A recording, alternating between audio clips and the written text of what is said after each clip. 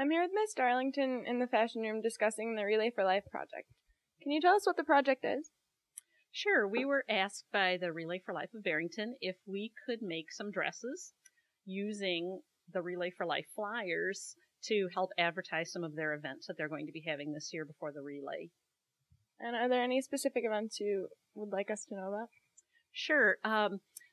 We will be having dresses on display on April 26th for the Purple Heels events around Barrington. Participating merchants and restaurants will be having different events, and they will be making contributions to the American Cancer Society at those events.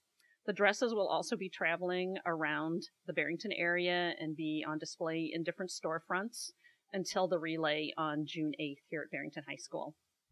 All right, and is anybody going to be wearing the dresses?